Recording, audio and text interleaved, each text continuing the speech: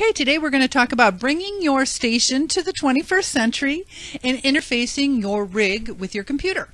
So first you're going to need some kind of digital interface.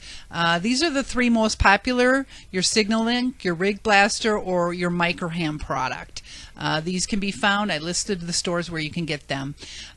What I'm going to use is a Microham keyer, and here are the cables that were included along with what I had to purchase specific to my radio.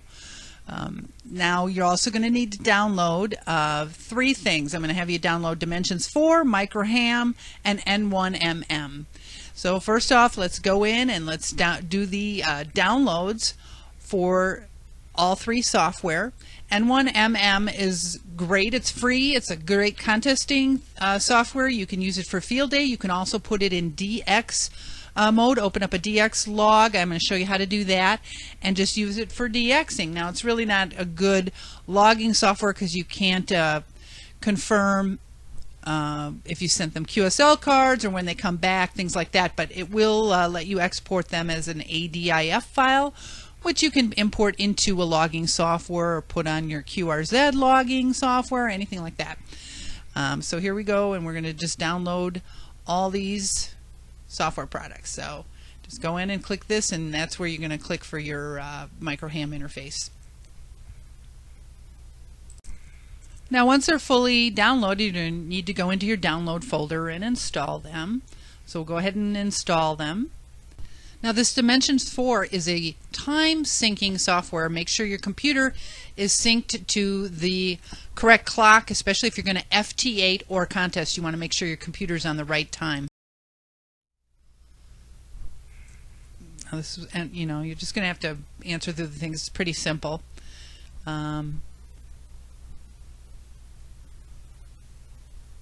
It's going to make you restart, turn off your computer, restart, and turn it on. Obviously I couldn't record while my computer's restarting. So we're installing the USB router software right now. It's going to ask you to unplug all your USB cables from the Microham, and that's because it's going to create virtual serial ports, so you don't want to have any of your USB cables connected. But as soon as you're done installing, make sure you connect that again, otherwise nothing will come up when you bring up the icon. These go pretty fast, and it should be fairly easy and self-explanatory. Alright, so let's bring up now the Microham interface. Now you're going to make sure your cables are all plugged in, and this is what you get when you bring it up. So you're going to go in and you're going to set up some virtual ports. So I'm going to set up 4 virtual ports because I have a 2 VFO radio. So I just set up 1, 2, 3, and 4. And once that's done, then you're going to go in and once that circle's done, you're going to go in and choose one of the ports. Now it doesn't matter what port you name it as long as you stay consistent. We're putting the radio on port 1, so when we go into N1MM we want to make sure we use 1 for the radio there as well.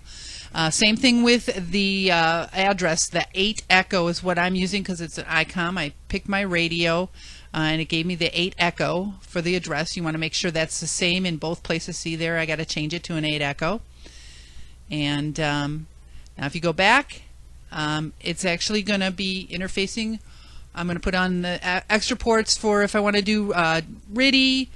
You can do CW. It'll send CW for you from your computer, things like that, using the WinKey function. So I'm going to set all that up as well. So that's why I'm using 4 ports. And now we'll bring up N1MM. And we're going to create a new database. It's our first time in here. And it's going to tell you all this other stuff, but just punch through it and then name your new database. Tell you have to set up your station and all that.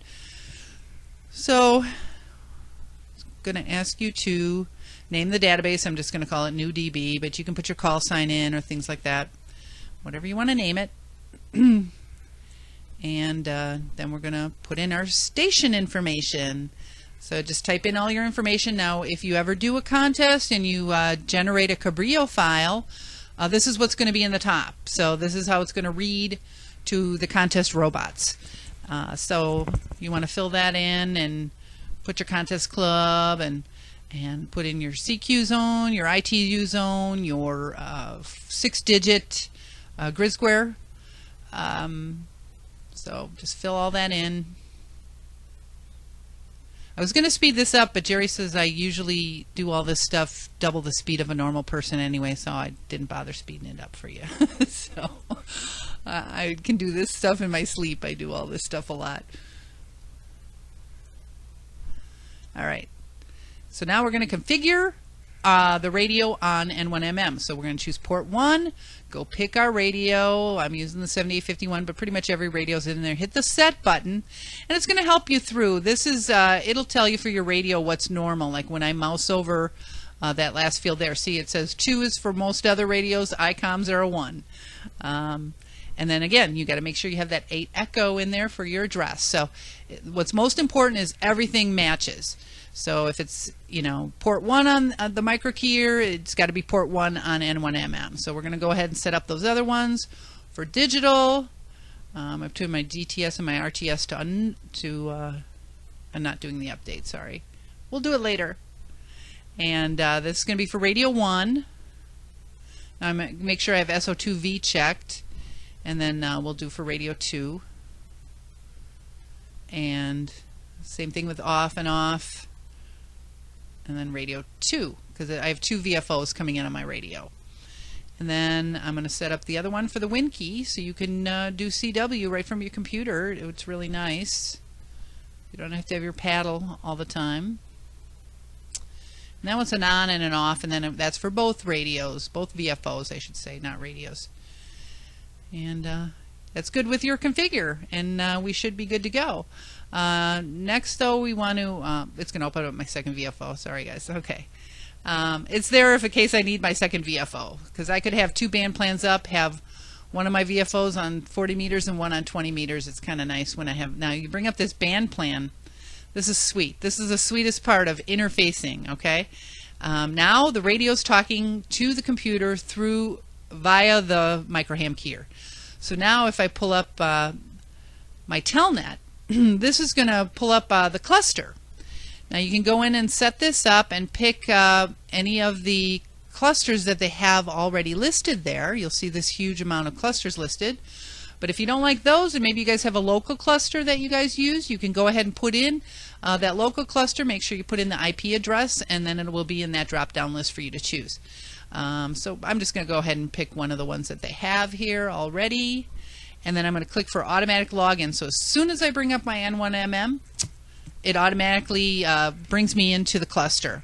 And what's nice about that, all those spots that people are spotting all over the world are going to show up on my band map all the way to the left there.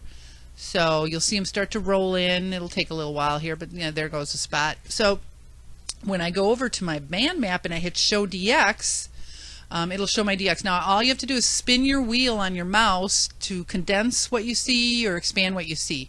So you see all those spots right there. Those are all spots I can work. We're going to open up a log here. So let's just open up a DX log, and then I'll just do all my DXing right from here. And so you'll know what you need. If you have your whole log in here, if you need something, it'll be red. If it's not a new country but you never worked the guy before, it'll be blue. But if it's red, that's a brand new country for you, as long as your full log is in this log. So it's kind of nice. Now right from here in that box, I could type in sideband, and it'll go to sideband. CW, it'll automatically switch to CW, just right in that box where you put in the call sign. So I could type in RTTY, I could type in a frequency, it'll change frequency or band, and then you can just go with your mouse and click on any of those call signs, and then you can just click on that call sign. It puts it in the box for you. It's really easy. You can just keep clicking your mouse and working all those guys, or you can hit the control up or down arrow on your keyboard, and it'll just move up and down to unworked spots for you, unworked stations. So it's really nice once you're interfaced. And that's just some of the cool stuff that you can do now that you're online in the 21st century and hooked up. So let's get our clock up and rolling too. We forgot to do that, so let me get her up. And this is great. I use this for every contest. I use this when I FT8 because there it's really important that you have good times. Same thing if you're doing satellite or anything like that where you have to have exact times. You just pull it up, hit that sync button, and you're synced. You're synced to what everybody else is synced to. So those are the 3 really cool tools to have up and rolling for you to be interfaced with your radio.